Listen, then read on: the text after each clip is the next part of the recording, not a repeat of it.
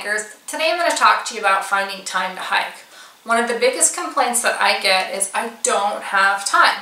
Well, I'm here to help, and I'm going to give you some suggestions on how to find time to hike. If you don't have time to hike because you have kids, I have some ideas. With very little kids, you can put them in a front pack or a backpack and go on shorter hikes nearby where you're not in extreme hot or cold weather. All you have to do is make sure that you bring like the diapers and wipes and food for your baby if you're not breastfeeding, and make sure you have maybe a changing pad. So if you need to change your baby while you're out there, then you can do that. Just make sure you take some doggy bags for the dirty diapers and pack them out with you, of course. Plan your hikes with your little ones around their nap time, so that way if you're packing them around, the fresh air and stuff will probably just conk them out anyway, so you can enjoy some quiet time while they're napping and you're walking down the trail.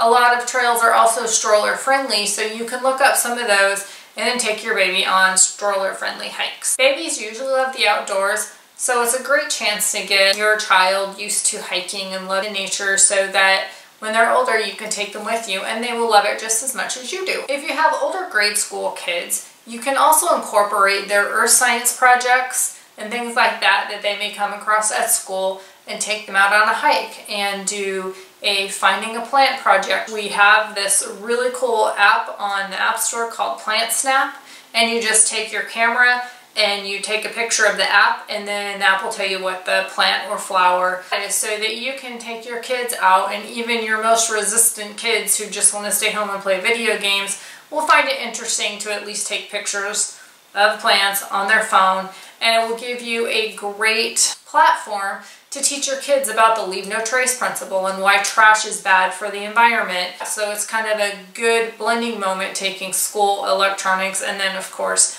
where we love to go out hiking, meshing them all into one thing, teaching your kids something and hiking with them, which is really cool. And if you think you don't have time because you have teenagers, here's an idea for you.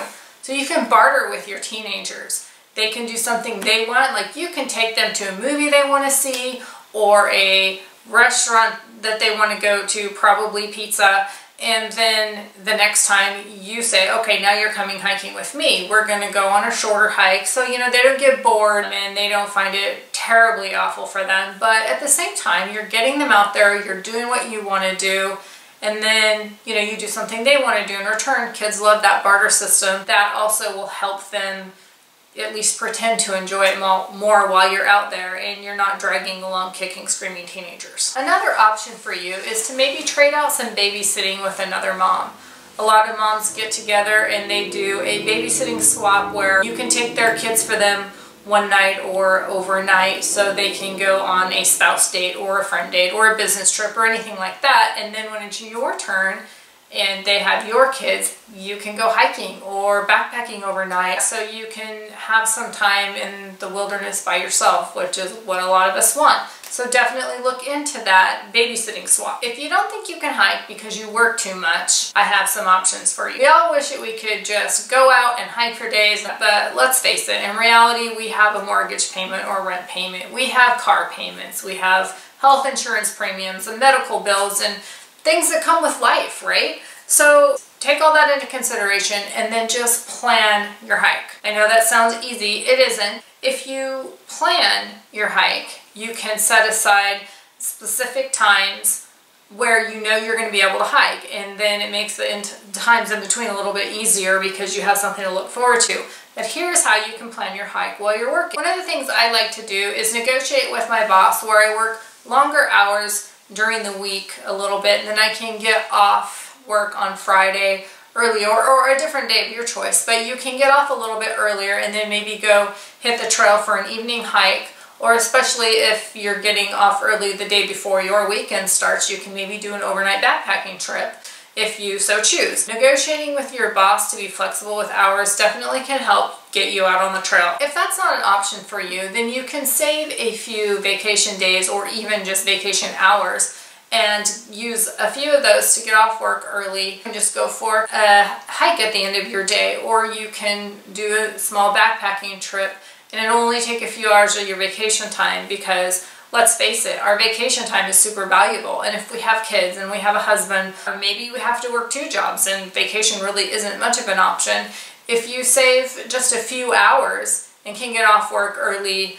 one day or maybe twice a month or even once a month so that you can get out on the trail, that's just a small little way that you can make time to hike. One of the things that I do is I'm fortunate enough where I work early and then I get off at 3 p.m. So I just take my backpack with me to work and my clothes, and I will just change right after I get off work and I'll go hit the trail for a short hike, maybe like 5 miles or something.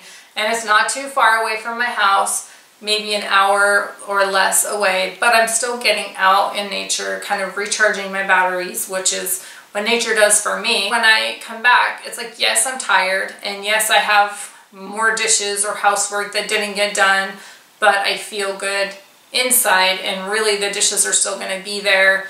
You know, I might have done them and there are more dishes the next day, so really just go hiking. Maybe not every day, but every now and then it's okay to just push off some of that daily grind so you can go recharge your batteries in nature. Another possibility that you could do is maybe talk to your boss, and a lot of companies will sponsor a wellness day. So you can, you know, talk to your boss and maybe plan something that is skill for all levels of people who want to get out and do a little hike. You get off early one day and take all your coworkers who want to participate, and you go on a small hike, and maybe you're just taking off 2 hours early, but you're getting out there. If your boss agrees to do that, then maybe you can plan a wellness day once a month, and that would guarantee you 12 hikes a year. It might just be small hikes, and it may even be the same trails over and over again, but it's still getting out there. So that is another option that you can talk to your boss about. If you don't have time to hike because you have too many obligations,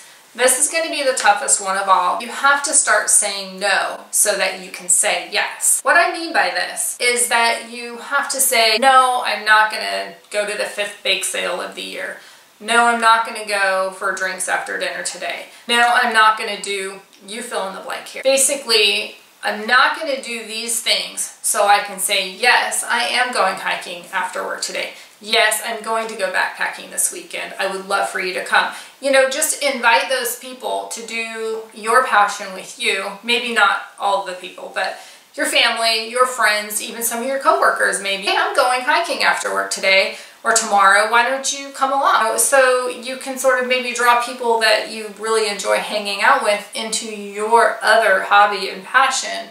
And that might be a fun thing for them to do too. After saying yes to yourself so many times about, yes, I'm backpacking, yes, I'm hiking, then eventually you can also feel free to say yes to some of those other things you used to do. Like, yes, I'll do 1 bake sale this year. I'll do 1 drinks after work a month. You can just sort of slowly start bringing that other stuff back into your life without it overtaking your life, so you still have time to go hiking or backpacking. It's a matter of balance. You can't do all one or all the other. I mean, we wish we could, right? But we really just need to find that sweet spot of balance between what we feel like we need to do for other people, our family, our kids, our work, but also allow time for hiking if this is a priority for you.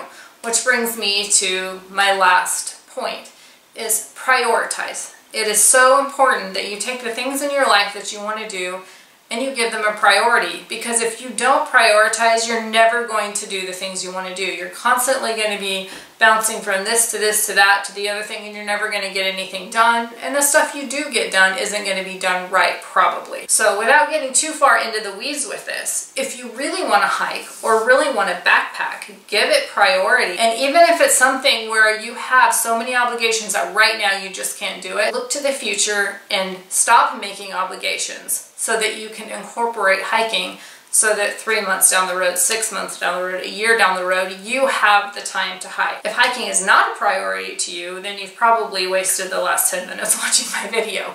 But let's be honest, if you're still with me here, hiking is probably a priority, so I hope that you can use some of these ideas as a starting point at least to get you some more time to hike. I would love to hear how you guys have already found a way to give hiking a permanent spot in your life. Comment below so we can all share and talk about this. If you got any value from this video and would like to see more, give me a thumbs up. Subscribe so you don't miss the next one, and I'll see you guys next time. Bye!